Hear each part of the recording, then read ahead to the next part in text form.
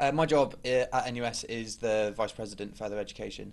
NUS represents about 7 million students in further and higher education across the UK, and what a lot of people don't know is that actually two-thirds of those students are in further education. The majority of our members are in FE. So my job is to represent them nationally on all issues related to their education, and I've been elected by students in further education to do this job for 2 years. So our priority campaign for the FE zone in NUS over the past year has been the Save EMA campaign. It's obviously been an issue in the forefront of minds of students and a lot of other people in the sector actually. And it was a really high profile campaign, and it was probably quite a historic campaign in the context of bringing together all sorts of different voices, college managers, governors, parents, lecturers. We're all united under the banner of Save EMA. It's a campaign that's going to continue as well. By no means do we see the £180 million concession as a win. We see it as progress, just not a win.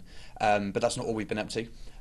We've been running a campaign for the last year called Vocation Nation, where we've been working with sector partners to promote vocational education and really kind of get to the heart of the academic vocational divide debates, and really up the esteem of vocational learners, and promote progression routes into higher education for vocational learners, and also kind of quash some of the myths that exist around vocational education as well, about it being not an easy second-rate option and those kind of things.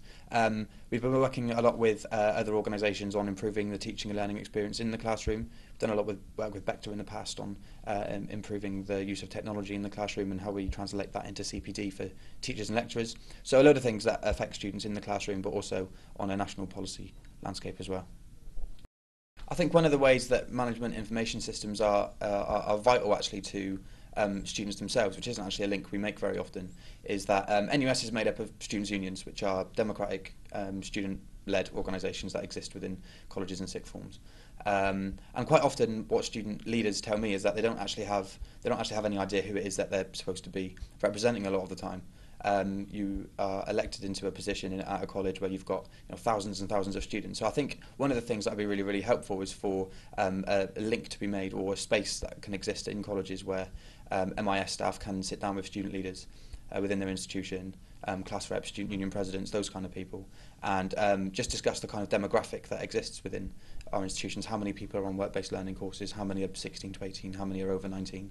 How many fall within minority groups, for example, because these are groups of individuals who, by and large, are underrepresented when it comes to student unions and things like that. And that can really help and support and shape our work as a student movement, just by having access and talking through that kind of information.